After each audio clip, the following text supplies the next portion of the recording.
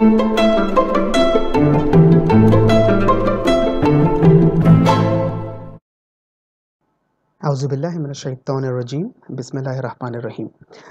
तो जनाब अब हम कंटिन्यू करते हैं प्रीवियस वीडियो की कंटिन्यूशन में। ये सेकंड पार्ट है और इसके अंदर हम कुछ very interesting case scenarios discuss करने जा रहे हैं regarding the subtraction of हेक्साडेसिमल्स।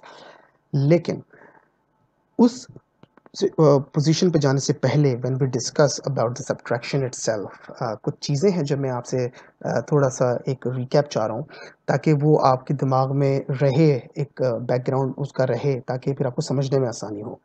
Segmented memory model के अंदर मैंने आपको बताया था कि जो IPX88 का आर्किटेक्चर है that calculates the physical memory in 20 bits. ठीक हो गई बात। अच्छा, लेकिन उसकी जो रजिस्टर्स हैं दैट इज़ 16 बिट्स। अब जैसे आपका बेस रजिस्टर है या आपका सेगमेंट रजिस्टर्स हैं, ऑफसेट्स हैं, तो वो बेसिकली 16 बिट में होते थे। तो हम फिजिकल मेमोरी एड्रेस जो है वो 20 बिट का कैसे कैलकुलेट करते थे? It was very easy. Segment जो होता था आपका सेगमेंट रजिस्टर्स, उसका जो लीस्ट सिग्निफिकेंट बिट होता था, उसके अंदर we used to add 0, right? तो हम उसको 0 ऐड करके जो है वो 20 बिट्स का बना लेते थे और जो ऑफसेट होता था उसका जो मोस्ट सिग्निफिकेंट बिट होता था उसके अंदर हम 0 लगा देते थे और उन दोनों को हम ऐड कर लेते थे। तो हमारा आंसर आता था 20 बिट्स के अंदर। और अगर इस दौरान कोई कैरी आ जाती थी एडिशन में तो हम उसको जो है वो करके जो कैरी था उसको हम इग्नोर कर दिया करते थे। राइट? यहाँ तक बात क्लियर हो गई?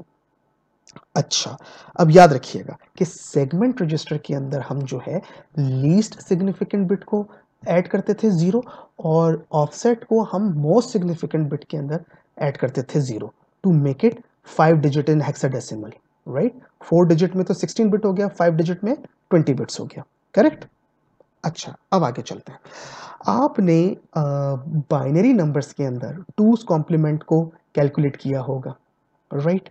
अच्छा, अब 2's कॉम्प्लीमेंट आप कैसे कैलकुलेट करते थे? बेसिकली मैं आपको यहाँ पे समझाता हूँ। एक छोटी-सी मैं मिसाल दे रहा हूँ आपको। देखिए यहाँ पर अब जैसे फॉर एग्ज़ाम्पल मैं आपसे कहता हूँ कि मैं लिखता हूँ 1010। अब ये जो 1010 है ये रिप्रेज़ेंट करता है 10 को डेसिमल के अंदर।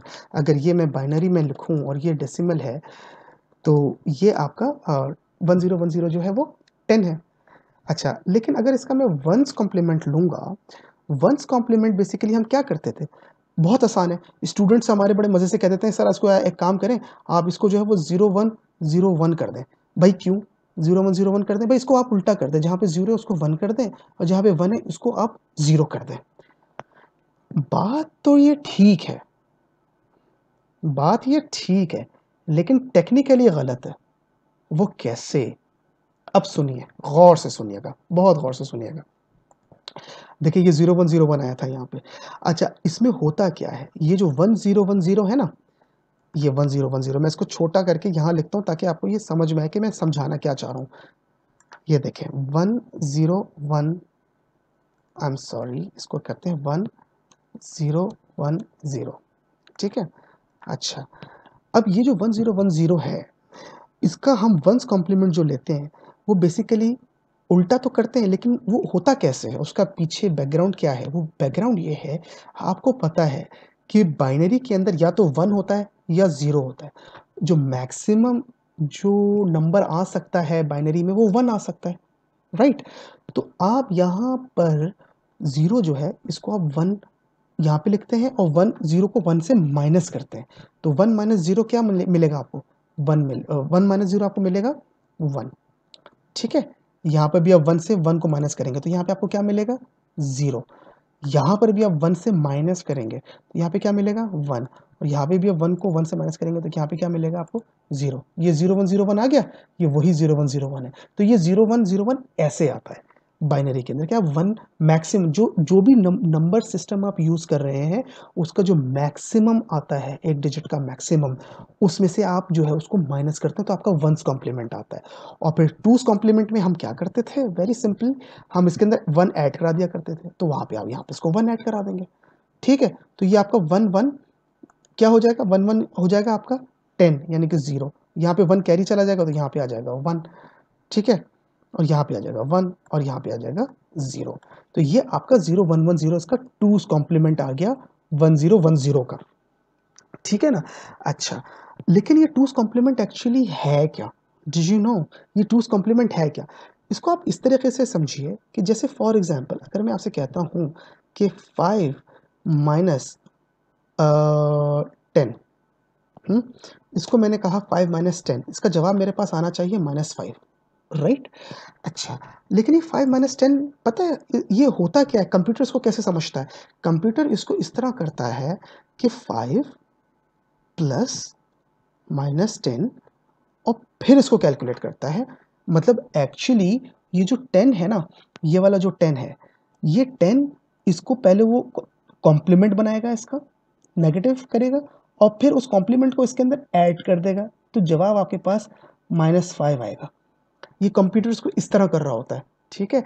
अभी जो -5 आएगा इसको बताने के लिए जो मोस्ट सिग्निफिकेंट बिट होती है उसको वो 1 कर देता है, राइट, ताकि वो शो कर सके कि ये नेगेटिव नंबर है या 2's कॉम्प्लीमेंट है, यानी कि मोस्ट सिग्निफिकेंट उसकी 1 हो जाती है। अब ये तो बात हो गई आपकी बाइनरी नंबर्स की।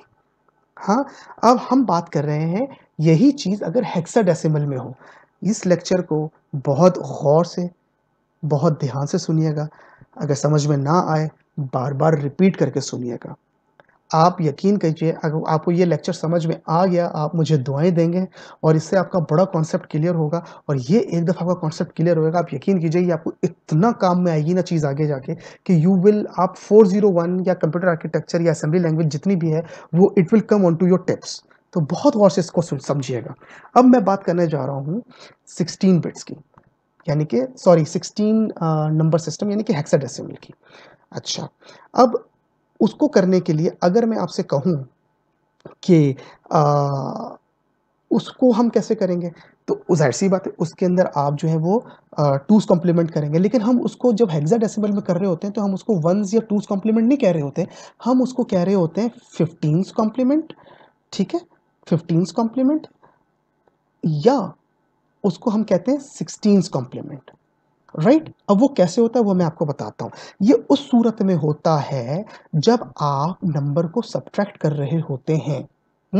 अब चाहे नंबर बड़ा हो या छोटा हो, कौन-सा नंबर? मैं सब्ट्राहेंड की बात कर रहा हूँ।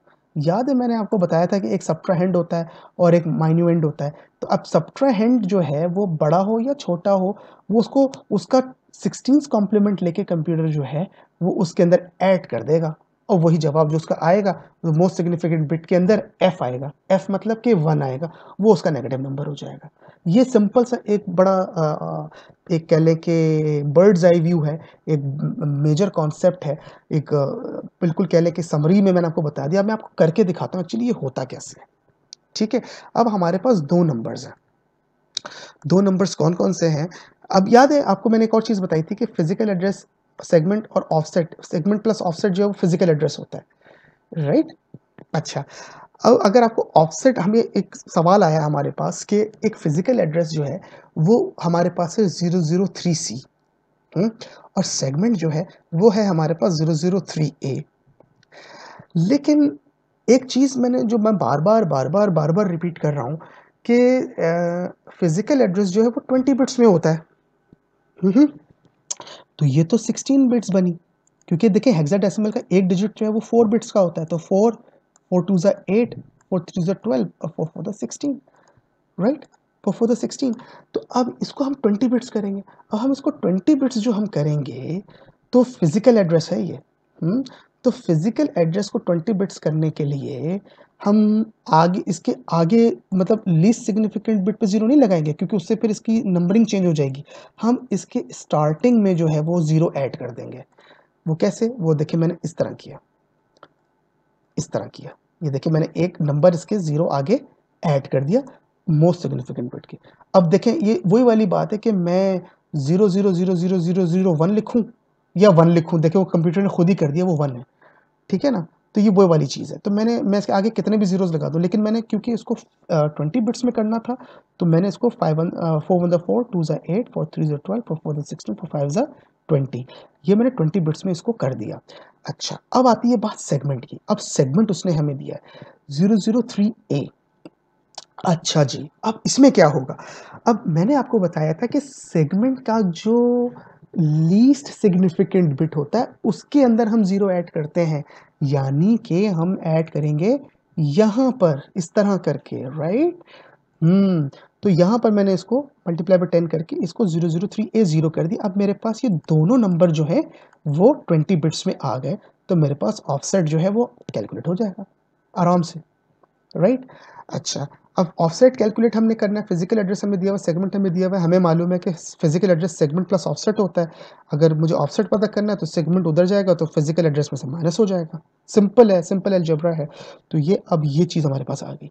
अच्छा, अब गौर से देखें, अब ये जो चीज़ हमारे पास यहाँ आई है, ये जो है ना, यहाँ पे सबट्राहेंड जो है वो बड़ा हो गया है और ये जो है वो छोटा हो गया है।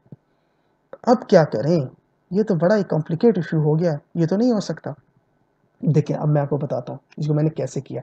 आपकी आसानी के लिए मैंने ये हेक्साडेसिमल को मैंने जो है ना डेसिमल सिस्टम के अंदर कन्वर्ट करके रखा हुआ है, ताकि आपको समझ में आए कि हो क्या रहा है। ये देखिए, यहाँ पर मैंने क्या किया कि ये जो 00 ये जो आपका 0003C है ना, फिज़िकल एड्रेस, ये मैंने यहाँ लिखा, ज़ाहिर-सी बात है।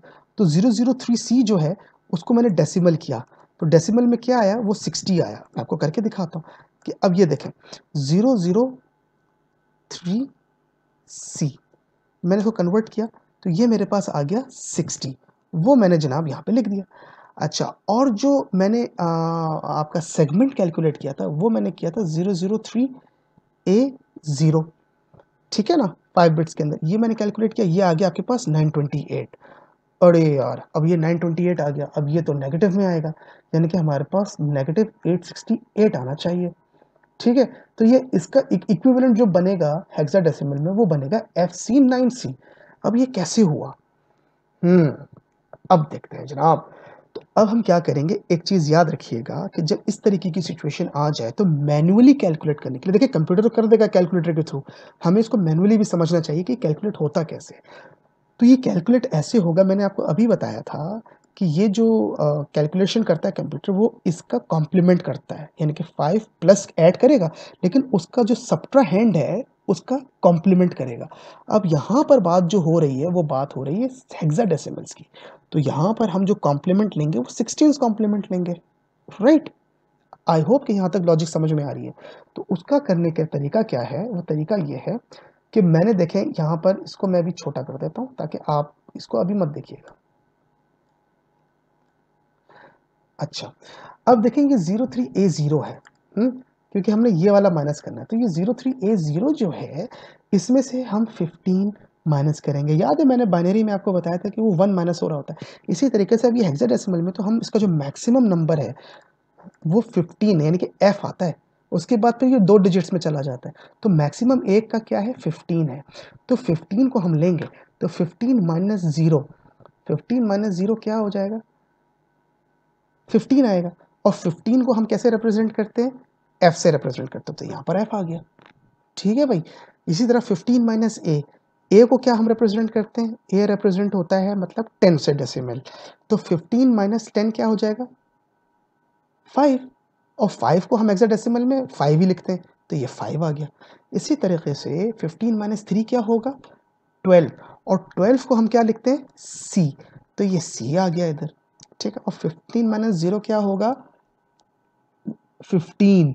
और 15 को हम क्या लिखते हैं? F। यहाँ पे क्या आ गया? F। अगर आप यहाँ देखें, तो देखिए बात आ रही है वही, 4 बिट्स के अंदर अगर हम F को रिप्रेजेंट करना चाहें या मैक्सिमम, तो वो 111 से हम रिप्रेजेंट करेंगे, राइट? 111 से हम रिप्रेजेंट करेंगे। तो 111 मतलब कि यहाँ पर ये 1 आ रहा है मैक्सिमम, तो ये कॉम्प्लीमेंट आ गया आपका। अब ये आपने जो कैलकुलेट किया है, ये आपने कैलकुलेट किया है 15 कॉम्प्लीमेंट। ये 15 कॉम्प्लीमेंट हमने कैलकुलेट किया है। तो 16 कॉम्प्लीमेंट कैलकुलेट करने के लिए आप इसमें 1 ऐड करेंगे, राइट?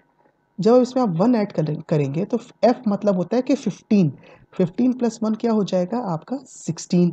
और 16 को आप कैसे रिप्रेजेंट करते हैं हेक्स में? 10 से रिप्रेजेंट करते हैं, तो यहाँ पर आ जाएगा 0 और यहाँ पर आ जाएगा आपका 1 कैरी।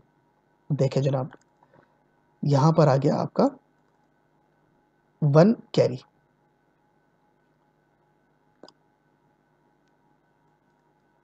इसको भूल जाइए अभी आप।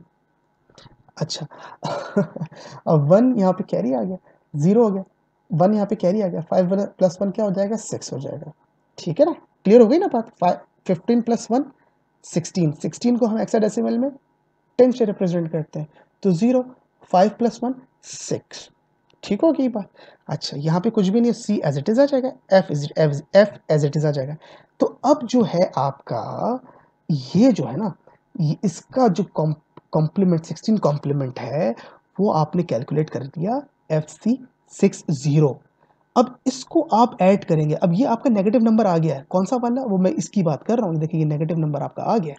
अब इसको आप ऐड करेंगे 0003C फिजिकल एड्रेस में, यानी कि बेसिकली क्योंकि वो माइनस में नंबर आ रहा है तो माइनस, और उसमें आप ऐड कर देंगे तो आपका ऑफसेट आ जाएगा।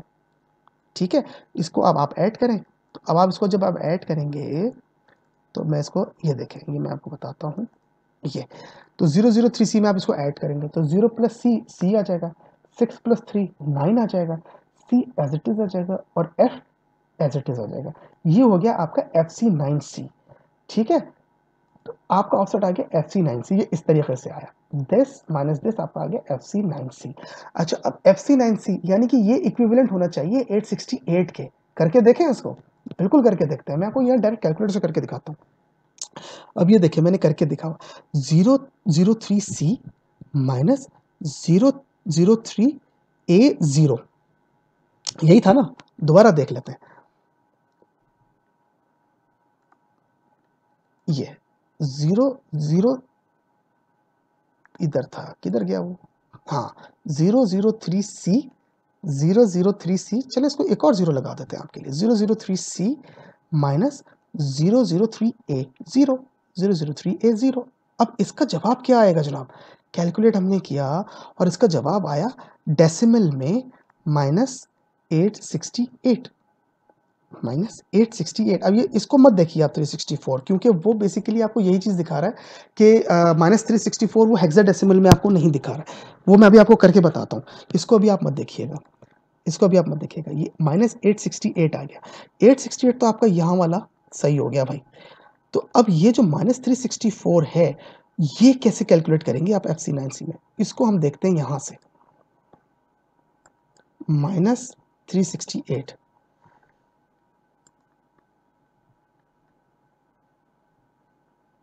इसको स्वैप करते हैं,